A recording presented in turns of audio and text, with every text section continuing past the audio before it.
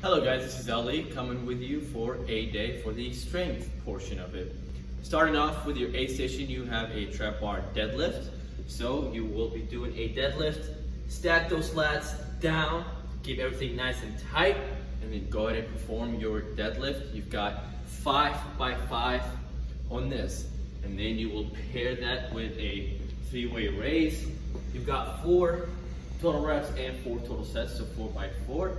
So you're gonna go out to the front, you're gonna go at a 45-degree angle, and then to the side. That completes your A station. Your B station, you've got a ground to overhead press. You've got 3 sets of 5 on that. So you will be using the axle bar. It is kind of like a dirty clean, but all you're gonna do is pick up that bar, use that momentum, and then you will perform an overhead press. And you've got 5 reps of those, like I said.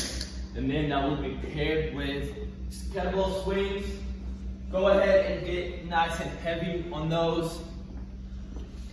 And all you're gonna do is a regular swing. You've got 8 reps on that. So you go ahead and do your swing. It will be continuous.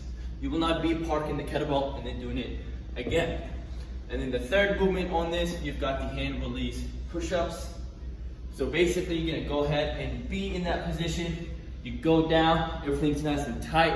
And then when you come up, you wanna make sure that everything goes up in one unit. So you push off, and then you reset again. Go ahead and get everything tight again, and then push off in one unit. And you will be doing for the 40 seconds, the whole time. Your C, you will be doing a dumbbell bench.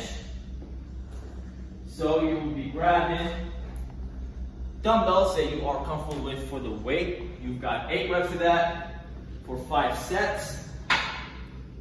Take the weight, set those shoulder blades back once you're on there, and then have that healthy arch in the back.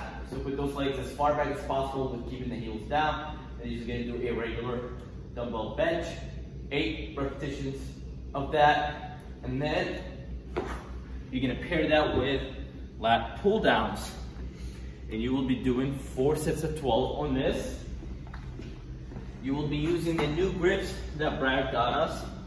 They are very fun to play with. So you can go ahead and sit. And you're gonna use the middle grip on this, hold it at the end, and perform your lat pull down. And you've got 12 reps of this.